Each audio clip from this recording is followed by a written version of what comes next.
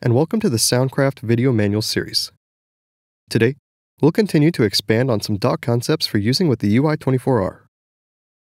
Now that we're more familiar with patching audio back into the mixer, let's try to do it in a multitracking session. With Multitrack Playback, you can take audio recorded from the Ui24 and send it back to the same channels on the mixer so that you can practice mixing without your band present. I'll be using Reaper today, but these concepts will translate to most DAWs available on the market. Let's get started. In this example, I've recorded a drummer with multiple microphones. Now I want to bring each one of these recorded channels back into the mixer on their respective channels so that I can practice mixing with the Ui24. First, we need to head to the Ui24 settings and select the patching tab. I'm going to be using the soundcheck feature to easily toggle between the sends coming from my DAW and the mixer's physical inputs with a single button.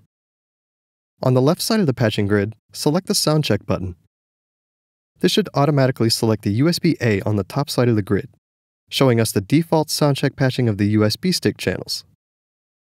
Select the USB DAW 1 through 16 on the top of the grid. I only need 6 channels for this example, but let's set it up like I want to utilize all of the mixer's channels. Simply select the Patch 1-to-1 button in the bottom left side of the patching grid. This will automatically patch our USB DAW channels into every available mixer channel up to the line inputs. Go ahead and activate Soundcheck by pressing the Activate Soundcheck button in the top right corner of the patching grid. A green SC will also show in the snapshot name window to indicate that Soundcheck is on. Now let's go back to our DAW. In the DAW, we'll again be selecting the output channels, but this time for the individual tracks instead of our main output. In Reaper, this is done from the mixer view. Press this button to the side of the channel's fader to access the sends, receives, and hardware output options.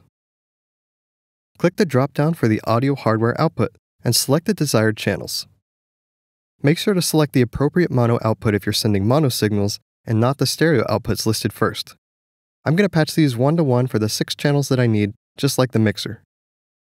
Remember that these channels here are equivalent to the blue USB DAW numbers from the UI patching screen. You can also access these output settings in Reaper by clicking one of the output headers above the channel strip.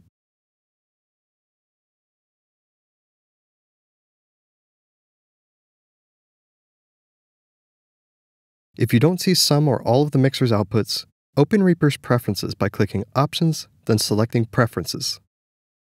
Under the Audio and Device section, make sure that we see the complete range of all 32 USB channels under the input and output ranges. Click Apply and close the preferences when you're done. Now, press play and you'll see all of our audio tracks returning back into the individual channels of the mixer. From here, I can start to add DSP like EQ and compression and practice my mix without all of the pre-gig stress. Don't forget that to get our mixer's physical mic line inputs back into our main mix, we need to disable Soundcheck. You can do this from the patching section again, or from the Multitrack tab of the Player section. That's all for Multitrack Playback. Thanks for watching.